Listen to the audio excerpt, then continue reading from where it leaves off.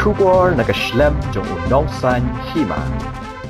Unong yalam ka National People's Party ukwanrat ke sangma ulapan bana baya ka kerteng Meghalaya Democratic Alliance jong ka sarkar senrop in penne bet tangba kan deno ka sarkar MDA Bhah. Habapan bana ya kani hakala asngi ublay ka ritarik ulber arja apulai ukwanrat bloong bakarai kalong ban penne ya ka kerteng jong ka kunhun MDA hakani ka benta Bhah jong ka samoy tarekam namar bagi sengsain partai ki balai senrop langru ki dehi ki jo. Ukwanrat ulaya thu baya ka Bhah Myntri apreng ki sengsain partai hagaba ka NPP kan yo prangut ki Myntri arngut ki Myntri na ka UDP bat mar Kawei ka Shuki Myntri kalet Shah ka Bharatiya Janata Party but Hill State People's Democratic Party.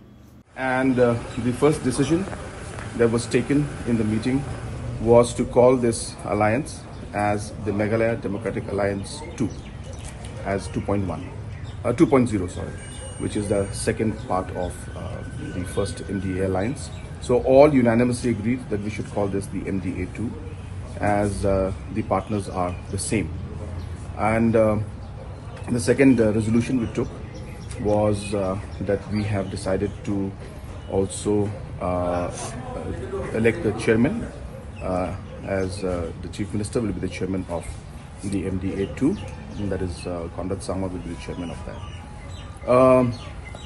Also, we have also decided that in the cabinet, out of the 12 members that are there, 8 will go to the National People's Party, 2 will go to the UDP, 1 will go to the Hspdp, and 1 will go to the BJP. So that is the format of the sharing of the portfolio, the berths, cabinet berths. And out of these 12 cabinet berths, 4 of them, including Chief Minister, will be from the Garo Hills region, and 8 of the cabinet ministers will be from the Hspdp Hills region.